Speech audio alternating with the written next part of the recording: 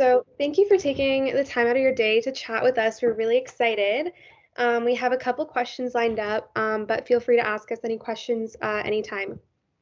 Yeah, cool. Sorry, Thanks. before you guys get started, I'm sorry. Like, I just want to make sure, it goes conversation-wise. I don't want it to be so like, why did you guys decide to, I know Brooklyn, you founded the program, right? SHEMA. So do you mind just talking about, I guess, yeah, like why, like what made you fund the program? Because I was taking Dr. Trussell's grad course last year, and then she introduced the idea, and she's like, "Oh, we're in the process of starting this up. What do you guys think?" And it was me and Amanda. I'm not sure if she told you the story, but she was just, I don't know, talking about, oh, hey, like, there are a few for undergrad students that felt like, they're isolated from the program just because how predominantly, male oriented the program is. So I'm just curious to know, I guess, firsthand, like, why, like, what made you start it up, and the story behind it, basically. Yeah, so just first, I actually am not the founder of the Oh. of SHEMA. I'm the event coordinator. So the two founders are Michaela and Hannah. Okay. So we were just really thankful to meet them and be a part of SHEMA. But basically, I can still explain it though. So we know, like as you mentioned, our program is very male dominated, even in the sport world in general. So within the students and the faculty, so our club, Sport Helps Everyone Make Allies, basically is working to stand at the forefront of the SPMA program so that all students feel welcomed and included. And then kind of just to put it in a lump sum so it don't bombard you with so much information, but our club is using the students and faculty of Brock as our foundation to build a platform that brings awareness to unconscious bias, the exclusionary environment in sport, specifically with women and socially diverse groups. Yep. And then also the social injustices happening around the world.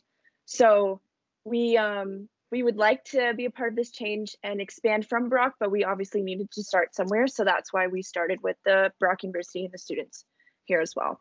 A lot of it is just like awareness and education, and just trying to bring to light that there are discrepancies within what the sport management program is putting out there, because as we all know, it's a lot of male focused, that kind of thing, as is most of the sport industry right now too. So we want to make sure we educate on those discrepancies there and just bring awareness to it overall. Cool.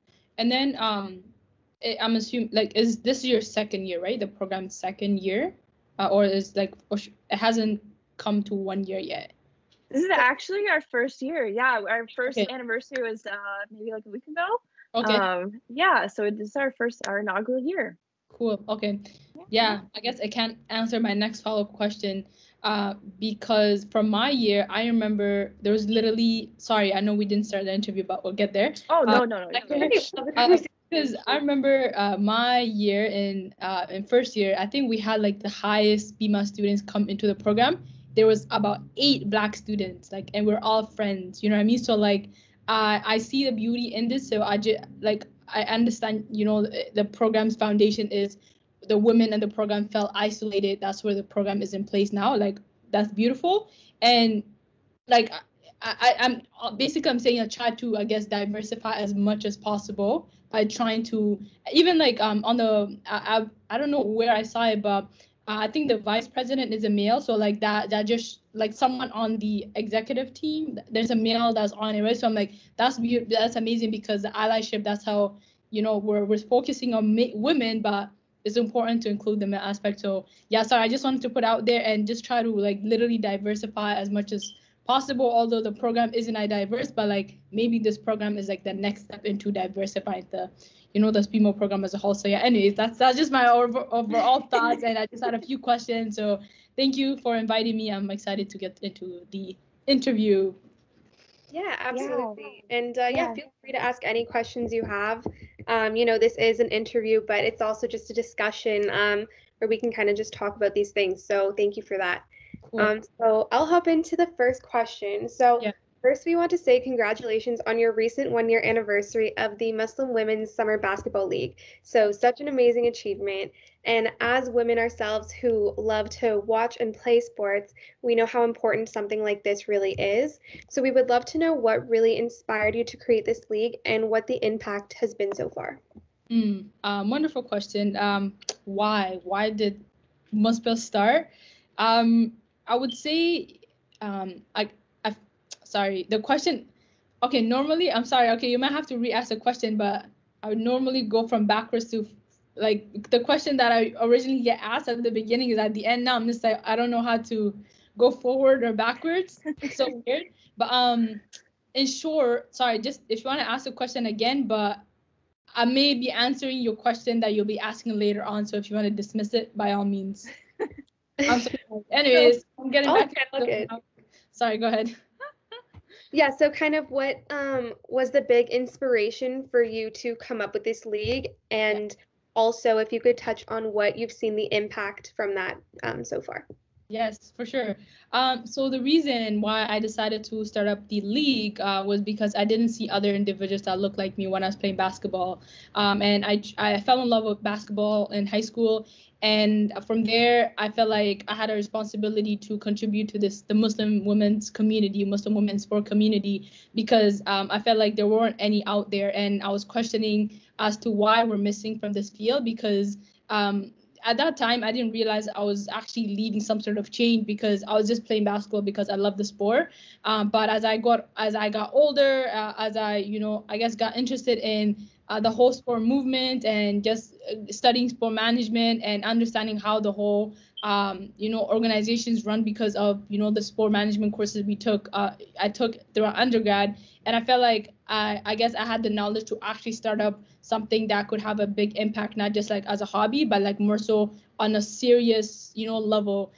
So I feel like after graduating from the sport management program, I feel like I definitely had the confidence to like start up something on my own that made sense and allow my voice to be heard throughout it, not just like more than basketball, So with the basketball league, the hope was to change narratives about Muslim women, change narratives about women like playing sports, and we're capable, we could play ball or we could play any sports, and also Islam, because the religion of Islam, every social media or every media outlet has always portrayed it to be this negative religion and this terrorist organization. Like, anyways, that's a hope to basically change those narratives with the basketball league. And I feel like, in short, just getting my bachelor's degree kind of gave me that confidence that I could definitely do it.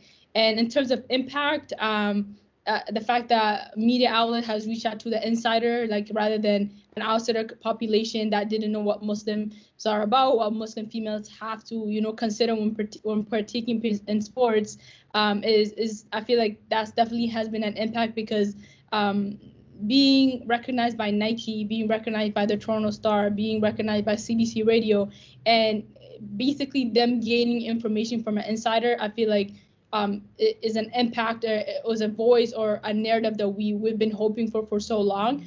We're just thankful, and it's just the beginning. Absolutely, yeah. It's absolutely just the beginning. I am so excited to see what can stem from this, and I love to hear that this was kind of started out of your passion for the sport, and you took that confidence that you got from taking all these classes in your undergraduate degree. So that's really amazing to hear. Yeah, definitely. I love that you said it's more than basketball. It's true. It's more than a game, right? So much can come from the sport, not just the physical activity part of it, right? So I love that you mentioned that. And change doesn't happen overnight, but it looks like you're doing so much and your voice is being heard, and I love to see that. So we are here right behind you supporting, and we can't wait to see what else comes forward. Hey, thank you so much. Yeah, no problem. So speaking of some works that we're doing right now, we're curious to know what you have in the works at this moment, or what your plans for the near future include. Definitely the goal is to finish my master's. Balancing everything has been very interesting. People forget that I'm doing my master's. That's actually the priority. So I have a lot of things in, like in the making for the league, but I feel like time is very restricted, so I can't do much. But in the long run, the plan is to make the league known in Toronto and then Canada and then North America. Once the name and the brand of the league is there, go back to the motherland. I was born in Ethiopia, and I want to show the girls down there what basketball did for me, and just teach them the life skills that basketball has taught me as an individual when I first came to Canada. Yeah, so I have a lot of things that I really want to do with the league, but I just need to finish my master's first. So that's Definitely, those are some great aspirations. I mean, I know you'll make it, and that's going to be so wonderful when you get to go back and talk to fellow girls, because then they can look up to someone that resembles them and they know they can do it and instill confidence in them as well. So that sounds so beautiful, and I'm looking forward to that. But yes, education is a priority too. So congratulations though, getting through your master's. That's still a huge accomplishment, and I know you'll get there soon. So like, props to you. I mean, it's a lot to balance everything you're reaching for: school, social life, sleep, everything, right? So I mean, it's a lot to balance, and I mean, from the outside perspective, it looks like you're handling it all very well. So that's great. So thank you. No problem. Absolutely. I love to hear that, you're going to start off local in Toronto and then hopefully get that to Canada, North America. And that's so, it's so heartfelt to hear that you want to bring it back to your roots and, show the girls where you came from and kind of help them out there. So it's beautiful to hear. So thank you for sharing. So our next question. So our club sport helps everyone make allies, or SHEMA for short, values and recognizes the importance of diversity and inclusion overall and within the sport world specifically. This past year, we've seen so many diversity and inclusion positions being added to organizations, which is really great to see, such as all those women working the past Super Bowl that just happened, for example. So as an advocate for change yourself, what advice do you have for us and other current sport management students heading into the sport industry to help ensure that we're implementing diversity and inclusion so we can walk alongside you and many more to be part of this necessary change?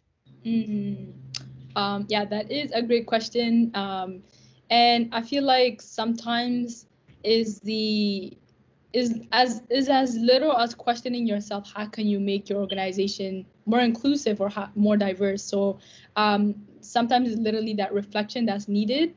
And in the long run, I guess for future practitioners, I can't even say the word, future, I guess, for management leaders, I would say when you're implementing a sport policy, or when you're implementing anything relating to your organization, I feel like questioning yourself, who am I excluding from, by making this statement into, this form or this policies I'm writing, and even like marketing, like because the purpose of marketing is to try to attract more people into your organization, right? So when you're only representing one group on your posters, what is that saying about your organization?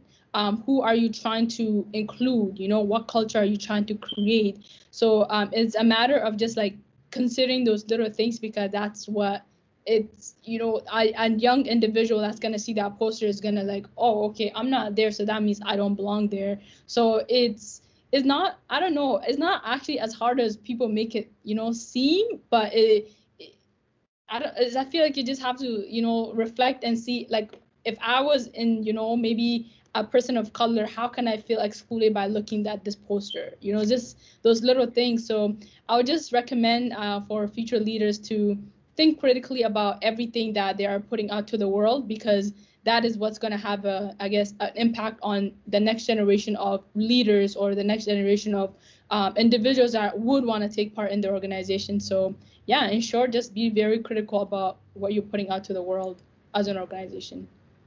Absolutely. I think that's really well said. I think that one extra step of just taking a step back and looking at what you're putting out there, what that message is, and what other people will receive of that message. Because a lot of times people just don't even think about it. They think, you know what, this is, this is going to be great for marketing, great for our campaign, perfect, awesome. But just taking that extra step back, as you're saying, to just reflect on yourself and be critical, like not afraid to be critical, and ask those questions. So that's definitely great advice. Yeah. Great. Yeah, definitely. I remember an interview we had this past semester, we talked about checking yourself, and not in a rude way, but like Madeline was saying, take a step back and understand, what decisions are you making? How are you responding? Where are your perspectives coming from? Is it in a tunnel vision, or are you open to everything, right? And mistakes happen, but what do you do with those mistakes, right? So, and like you said, it's really not hard to be inclusive and diverse. It's really not. And it kind of just shows your values on how you respond and how you react, right? And marketing strategies, as we're talking about, who are our targets? One demographic, multiple demographics, right? So it's really truly important to include. And I mean, we've had many conversations about how diversity enhances organizations as a whole. So I mean, there's benefits on all levels, right? So definitely agree with that, and love the advice that you've put out there for sure. So for our next question, could you tell us a little bit about the Nike Made to Play Hijab playbook that you recently got to help develop? Yeah, absolutely. So along with Nike and Hijabi Ballers, we were able to put together a playbook. It's basically a coach's guide. So Nike finally made it like an actual playbook. It's like a document. It's very like fun though. It's very visualized. It's fun to even read through. If you guys have time, feel free to scan through it and see what you could take away from. But it basically, the playbook explains how to support Muslim female athletes if you actually end up coaching them, or if you're an organization leader, how to actually be more supportive of these Muslim female athletes that want to take part in sport. But so it's meant to be for, I guess, those that don't have, like, they want to be supported but don't have enough knowledge and are concerned they don't want to cross over the boundaries. So by looking at it, you'll have a basic understanding of how to actually support, such as like, just because the individual that's wants to take part in sport, just because they're not wearing the hijab, that doesn't mean they're Muslim. So just like it goes over the little basics. So to just give you a better understanding, and the opportunity and with Nike, it was great.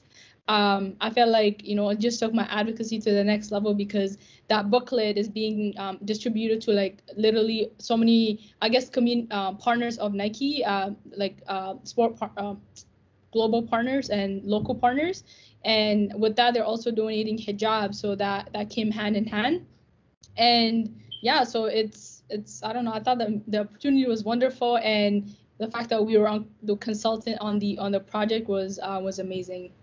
Yeah, I hope that answered your question. In short, I felt like I was thinking, but oh no, definitely not. No, that was amazing. I'm so excited for you, and that's such a great accomplishment that you got to do that. And I just love that it's a great read, and if you're not knowledgeable on the topic, then it's all there for you, right? And I think that's the key too with allyship, is it's important to be educated before you take action. So it's okay to not know everything, but it's the same with mistakes. How do you react to it? What do you change? So if you don't know something before you speak, educating ourselves is the first step we need to do in order to take action and unite as one. So I don't know about anybody else, but I have free time this weekend, so I am definitely going to take a look at that for sure. So thank you so much for explaining that.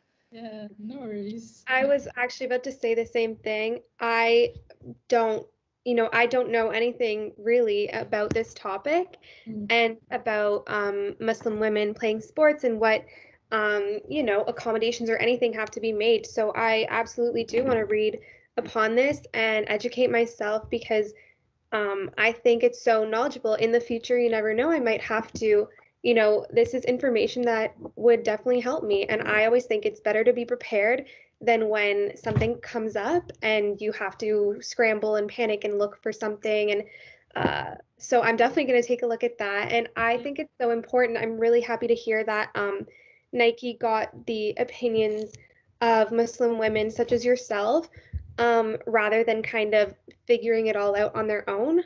You have these personal experiences and obviously know what's best, what works.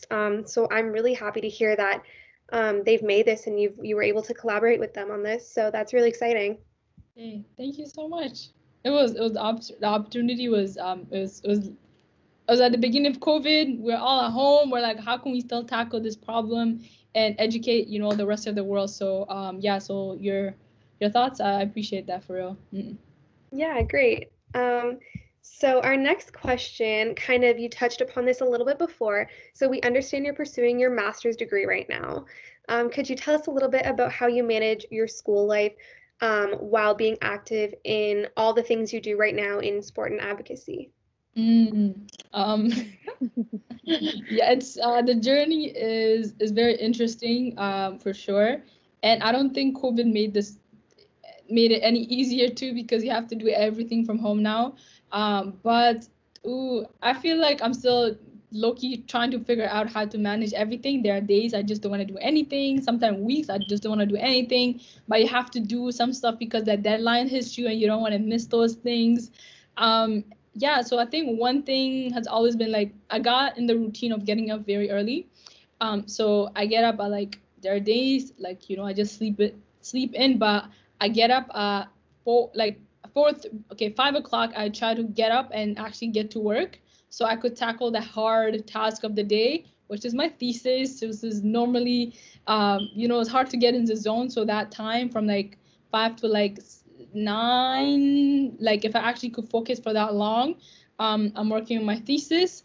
And then throughout the day, other things hit me. I feel like I've already accomplished the hardest thing of the day because the thesis off the list. Yeah, I'm not gonna say it's easy. I'm still literally learning how to manage everything, but yeah, that's life. You have to figure it out as you go, right? Oh, absolutely. I cannot imagine waking up that early every day. So props to you for that. For me, this past week, I've been like trying to get up at like 8 or 8:30, and that's early to me. And same thing, I try to get those big, heavy tasks out of the way. So I can't imagine all that you're juggling on your plate right now, and you seem to be doing a great job with it all. So keep it up. You're doing amazing. Yeah, thank you. Yeah, I am not gonna lie. I don't remember the last time I got up at 5 a.m. So that's awesome. Like even last night I couldn't sleep and I was up around that time. And in my head, I'm like, you know what? Maybe I should just get up.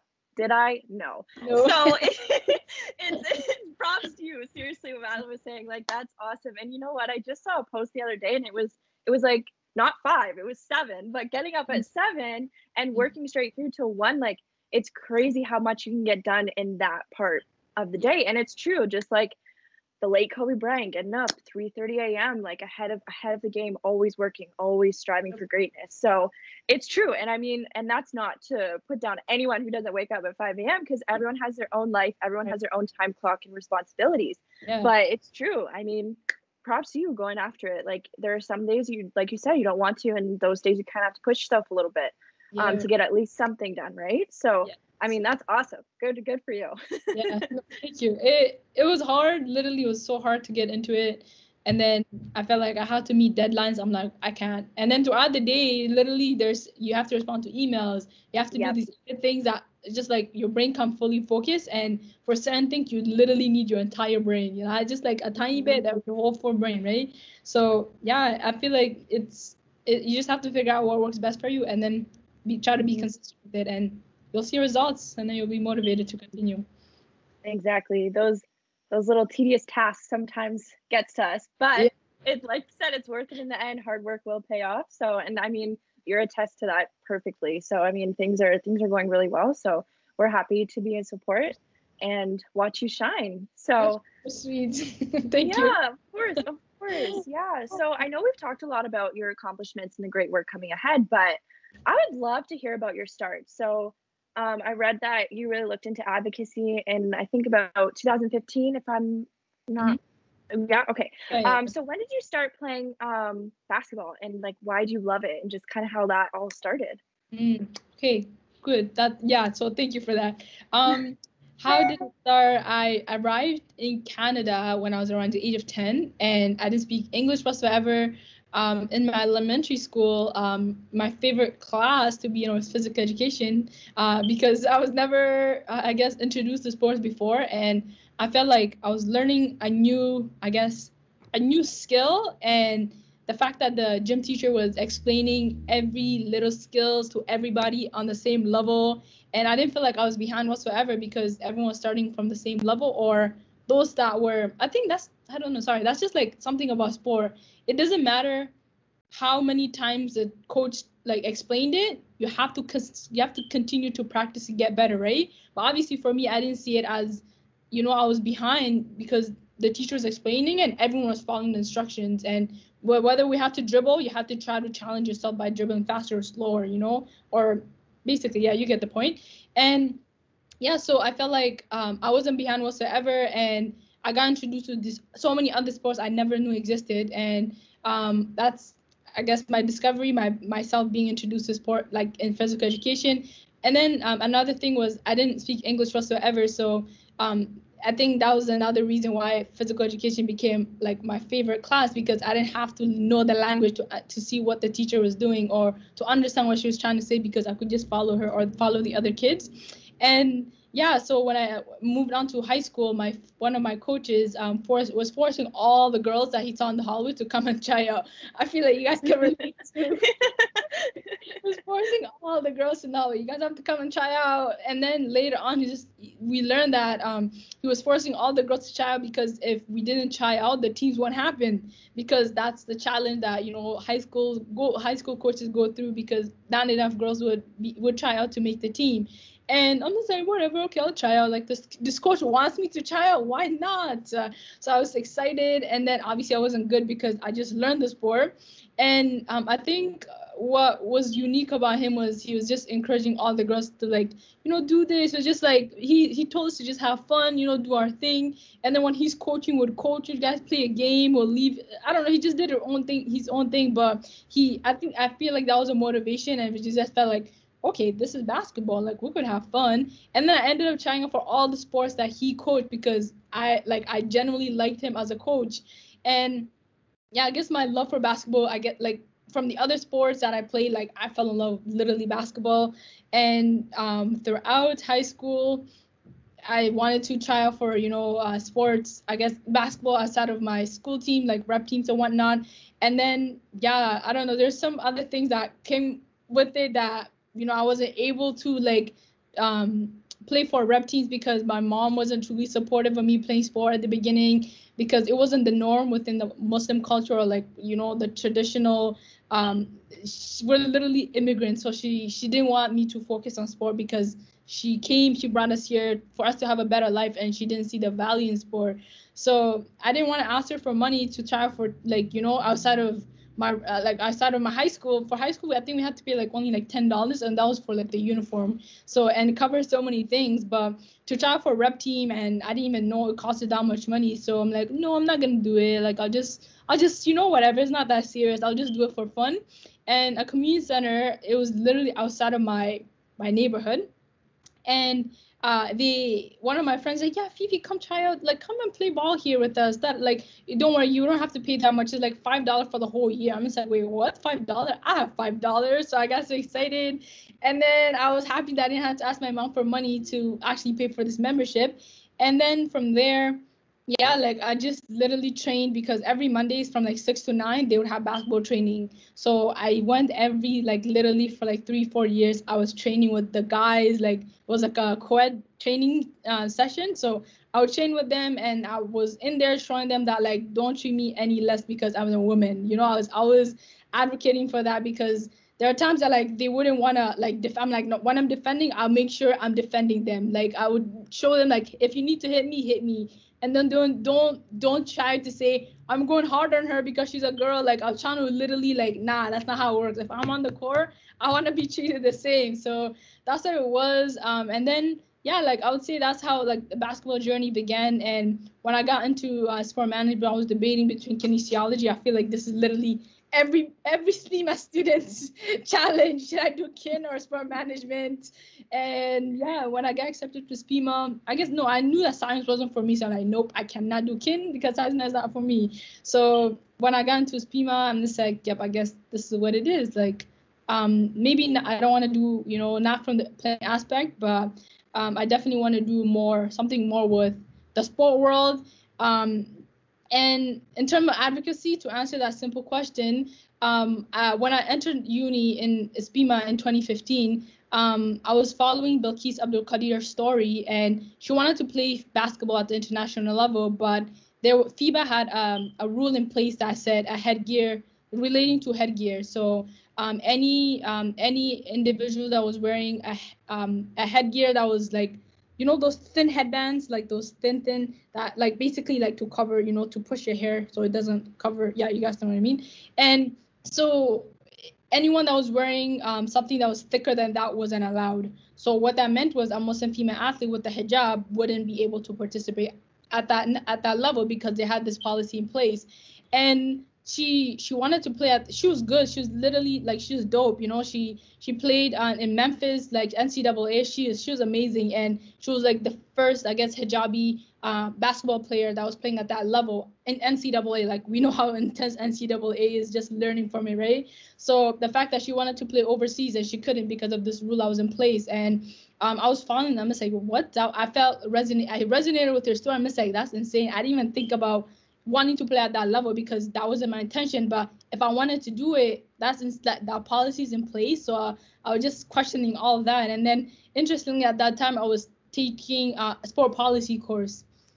Everything was just like that. So I was just like fierce about everything because there were a few assignments that we had to write about, like something regarding to policies. So I was just like, me following her story was just like, this is ridiculous. Why should an individual have to choose between their faith and sport? Because isn't sport for all at the end of the day? Like, what is the purpose of sport? Isn't it to unite, the country, the groups? Isn't it to bring everyone together? So all of a sudden, this policy saying that she couldn't participate at that level because of her Islamic identity. And then we go back to the whole stereotypical, media, like how the religion has been portrayed for so many years. And now the sport organization, like a basketball organization, was telling Belkis you couldn't play. So I was just angry, literally. I'm just like, this is nonsense. And 2017, 2 years or 3 years later, they decided to lift the ban, but she couldn't play anymore because she's not just going to wait for 3 years sitting there waiting for the ban to lift so she could figure out whether she could play or not. So anyways, overall, I was just mad about the whole thing. I'm just like, I was happy that the ban was lifted, but why was that even in place in the first place, So yeah, so I would say in a way I knew I was an advocate. I was advocating for this group, but I feel like that was like an eye-opening experience for me and then seeing that change actually occurred, but like that should have, so if she didn't fight, what would happen to this generation of ballers that want to play at that level? Would they all not be able to play? Yeah, in short, that's how I'll begin.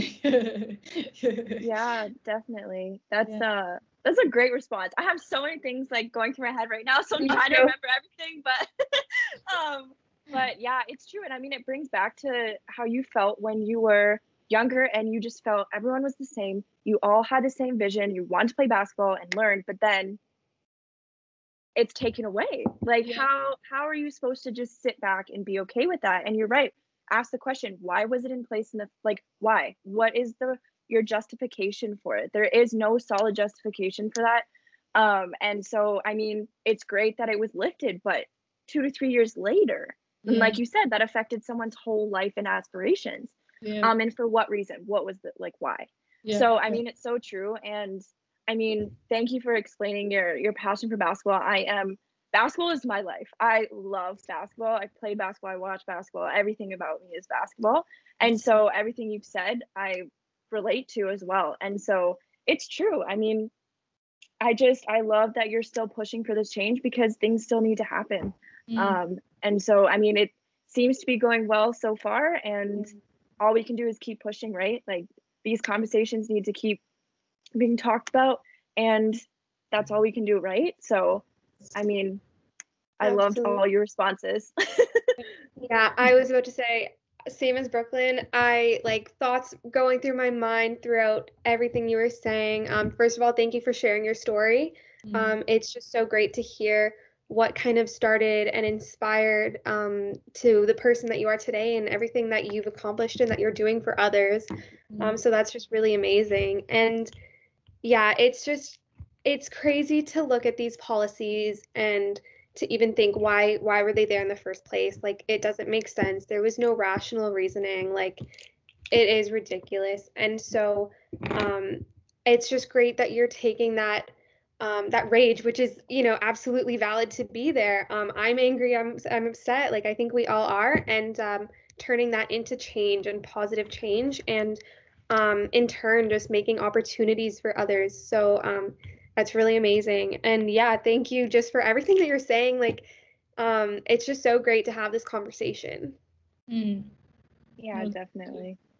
Yeah, and you're looking for ways to change, even if it's not your path. So it just shows how much you value everyone, right? So that's amazing to hear too. But we appreciate you so much coming on and talking about your story and your experiences.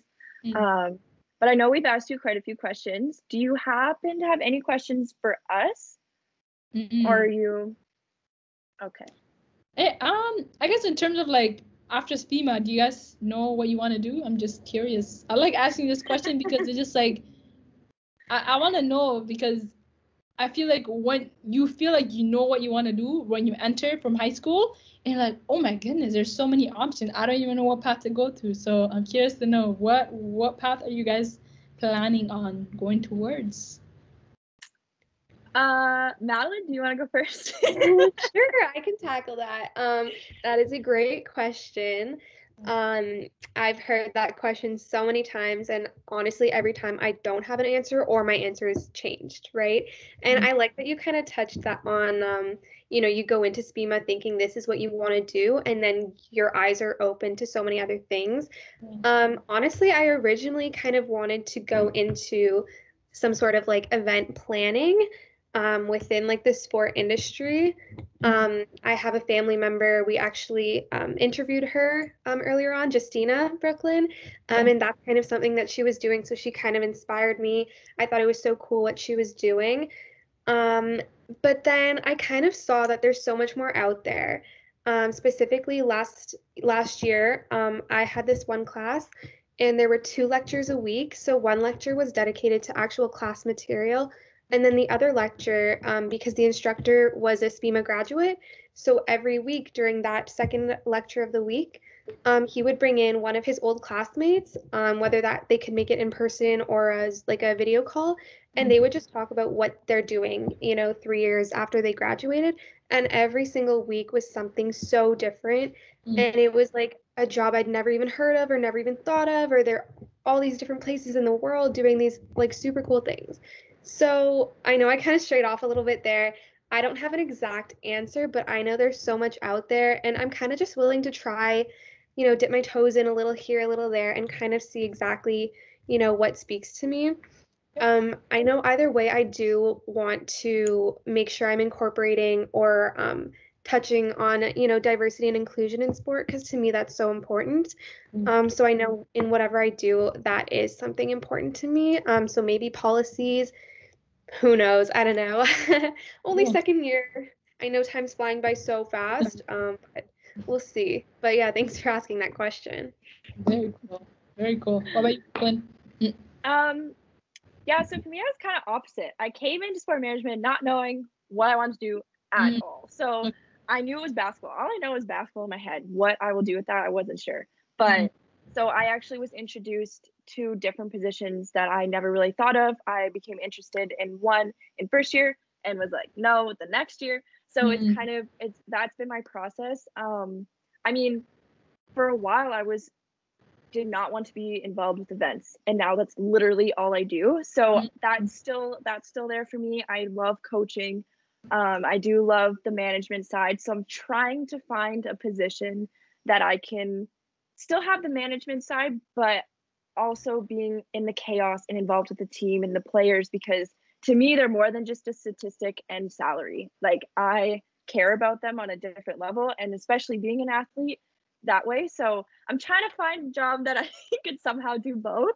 We'll see what happens, but I'm still open to all opportunities, like Madeline was saying, since I don't have a specific career. And I think that's how I look at the SPMA program too, is that I'm not stuck in one position, and I can venture out and see all different types of positions and be eligible for them. So I think that's what I'm going to be doing, is kind of, I don't know, we'll see. Trying to find that idea, but also taking on all different types of opportunities. And also, like Madeline was saying about diversity and inclusion, like SHEMA has my whole heart and is something that I'm so passionate about. So I hope to continue that, whether I would still like to help out with SHEMA no matter where I am in life, but just continuing with that same vision and mission, for sure. So that will always be incorporated no matter what I do. So it's kind of, my answer is really broad, but we'll see what happens. But yeah. That's very exciting. I think, yeah, you just, obviously I feel like right now you can, I don't know how much Madeline has been introduced to volunteering yet. Maybe I think COVID hit you at the end of your first year, right? Yeah, end of the first year. Oh man, that's tough. I'm so sorry.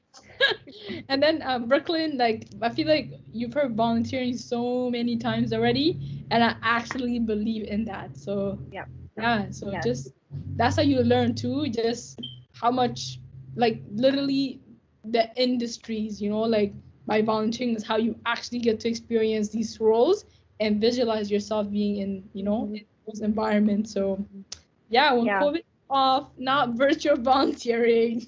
Yes. Yeah. But I think some people don't realize how important it is, volunteering and networking. Like you might hear it 1,000 times, but that's because you need to hear it 1,000 times. It's so true. It's so important. And both ends, volunteering and networking. You never know who you'll meet. You never know the opportunities that follow. Volunteering, you can get firsthand practice in certain positions that you might be interested in pursuing. And then you don't know who you'll meet, who know other people. I've met people that are willing to vouch for me, give a reference, bring my resume in, and all those things. So it's true. There's kind of like a ripple effect.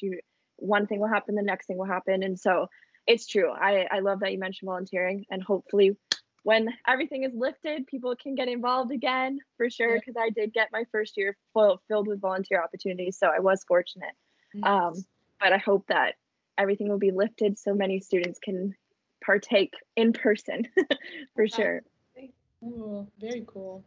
Yeah. Well, thank you again for coming on and sharing your story. It was a lovely conversation to have with you. We really appreciate it. And please let SHEMA know if we can help in any way. We are right here supporting you. So yes, please let us know. Amazing.